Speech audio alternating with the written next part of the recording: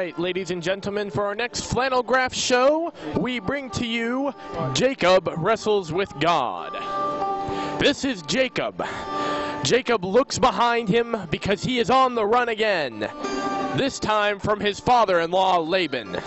Jacob strains his eyes to see, but Laban isn't near, so Jacob sends his family across the river.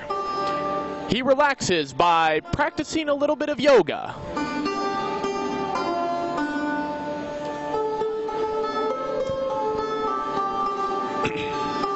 That night, as Jacob prepares to sleep, a man appears from the heavens, floating down with the grace of an angel.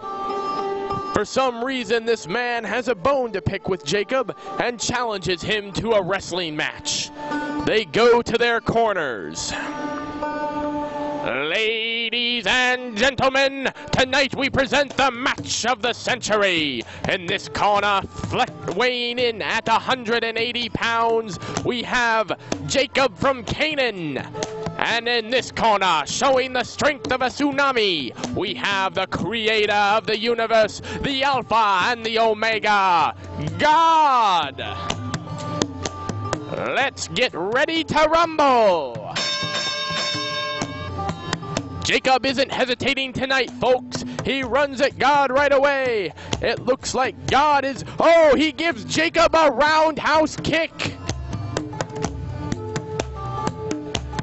Jacob gets up and gets God into a headlock. Ladies and gentlemen, I've never seen anything like this before. It looks like God, though, is reversing out of the headlock and is lifting Jacob above his head.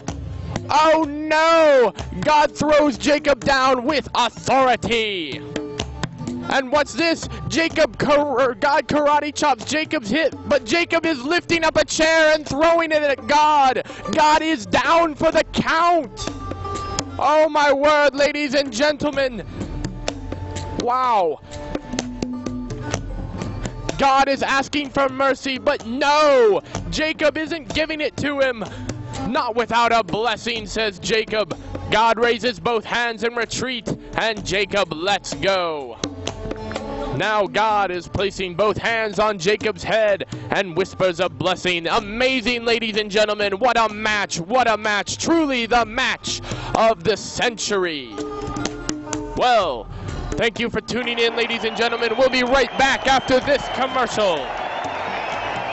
Let's give a big round of applause for our actors.